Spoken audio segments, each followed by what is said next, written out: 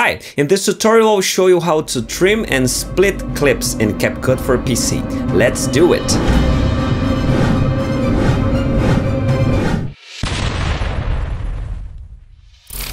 Okay, I've got a session here with only one video in the Media tab. I can trim this video directly here on the Media tab if I click on it.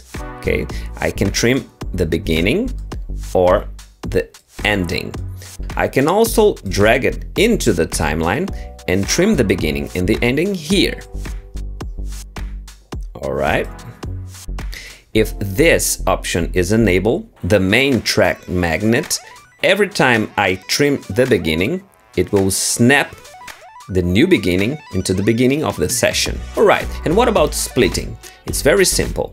I can select the place that I want to split this item and click here, split.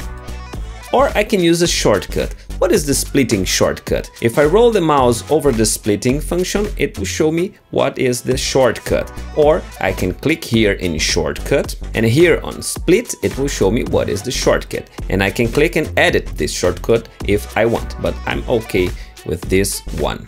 So I can go over here and press my shortcut and delete.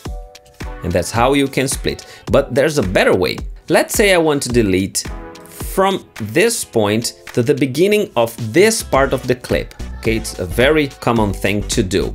I don't have to split, select, and delete. That's a lot of work. I will press Ctrl Z to undo it. I can use this function over here, delete left. So if I press here, it will delete left. Or I can use the shortcut here, Q. So I will select over here and press Q, and I just deleted left.